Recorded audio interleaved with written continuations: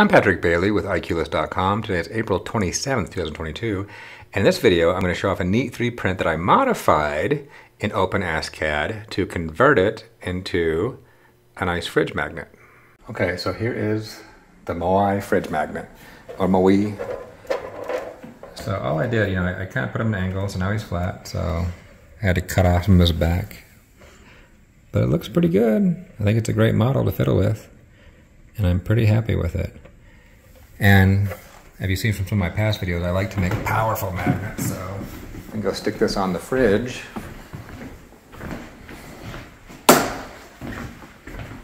And I think he looks pretty good. I should probably do some different colors though, but I like it. Okay, first some URLs, then we'll go over the details. So first of all, the original model over here is actually on cults3d.com, and there's some cool pictures of it. It was made by Julian DeCosto. I might be murdering that name, but he's the one who designed it. It looks really cool.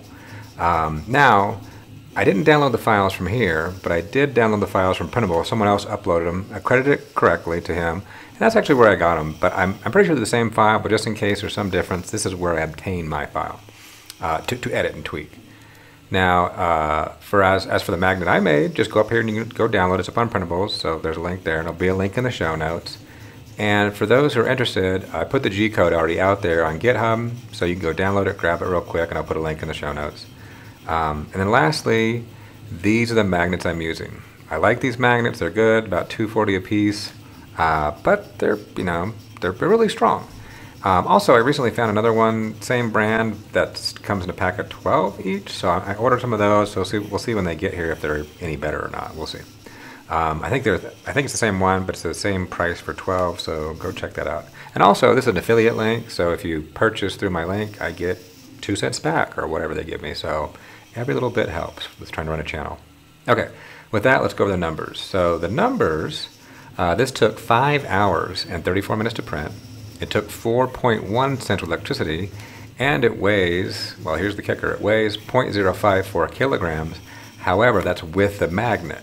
Now, this magnet weighs 0.022 kilograms, so you subtract that, you get 0.032 kilograms worth of material, which comes out to 64 cents worth of material alone. But now we have to add the price of the magnet back in, which is $2.40. So all in, $3.09 to print the whole thing with the magnet. And the majority of the cost is the magnet. But it makes for a really cool thing. I really like this a lot. In fact, I've been tempted. I'm going to print some more out, some different colors. But it looks kind of really nice on my whiteboard, just sticking it up there or on a fridge.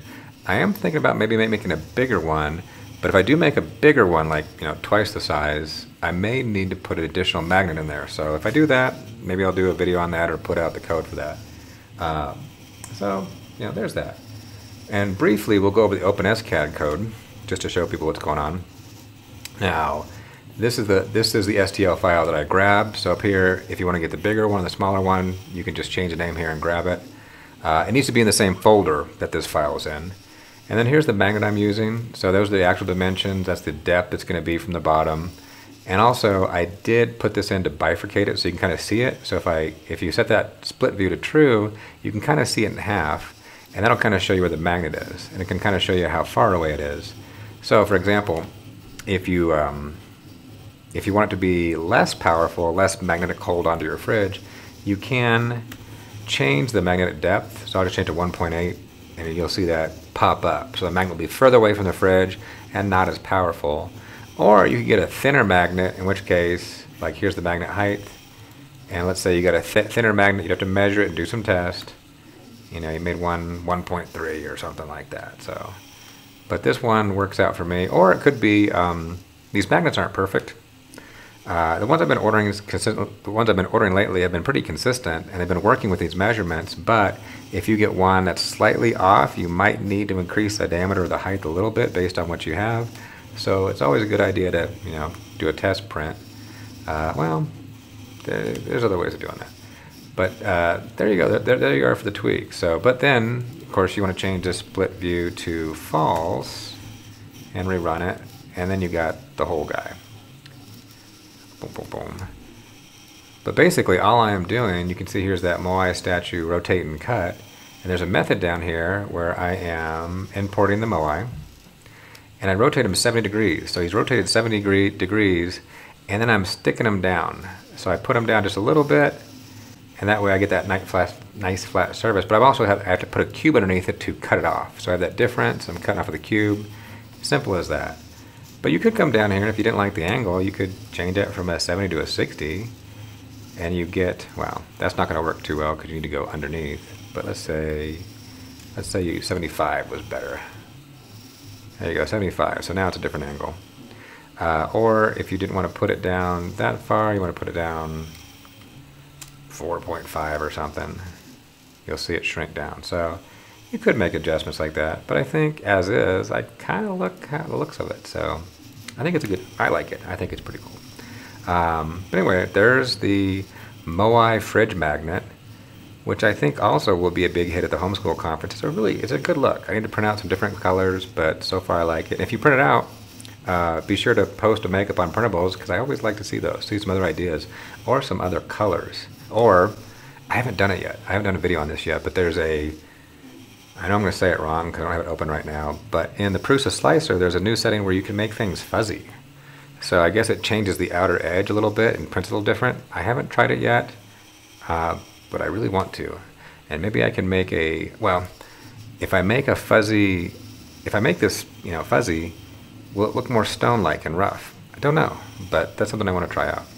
Or heck, you could do what the guy did originally. He spray painted it. So you can get some of this stone kind of spray paint, and that might be the best thing to do. Print this out, spray paint it, and it may look great. I don't know. With that, let's wrap this up. With a reminder that 3D printing is an adventure that you're on. You can develop your skills and knowledge and take this in so many ways. You can make a business out of this, you can teach others, and you can make amazing designs. So design it, engineer it. Okay, one more MOAI 3D print, then I think I'll move on. I'm currently printing a giant MOAI statue on my i3 MK3, about as large as it can go. I want to see how many pennies I can stick into it and see if it makes a good doorstop.